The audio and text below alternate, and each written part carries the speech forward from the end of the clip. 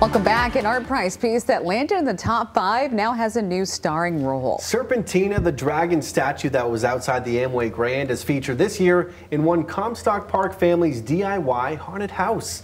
Our Michael Martin has the story. It's been a tradition almost every year for the woman who lives here in this house just behind me to go all out for Halloween, decorating everything, this, that, and all in between. But after entering her first piece into ArtPrize this past summer, she's actually incorporating it into this year's decorations.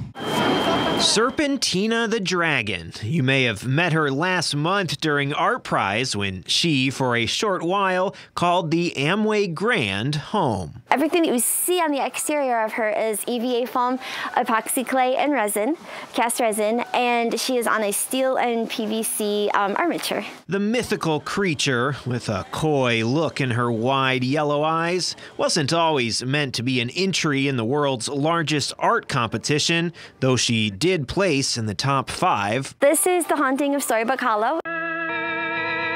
It's my Halloween display that I have. This is our 13th year. I've been running since 2008. This is where Serpentina was always meant to be, in artist Jennifer Dunahey's home Halloween display in Comstock Park. Last year, I built this dragon, Serpentina, for the display, and I had a lot of our visitors stop by saying, "Oh, you should enter her in ArtPrize," but I never really thought I'd had the courage to try that. This was my first year entering, so I didn't really know what to expect, and it was a whirlwind. She took about a year and a half to build and is only one piece of their elaborate display. Serpentina is one of 9 dragons in the Dragon Castle. It's actually supposed to be like a ruined castle that somebody's turned into a dragon farm. And then there are other scenes that are on a sort of a twisted fairy tale theme all throughout the yard that you can walk through.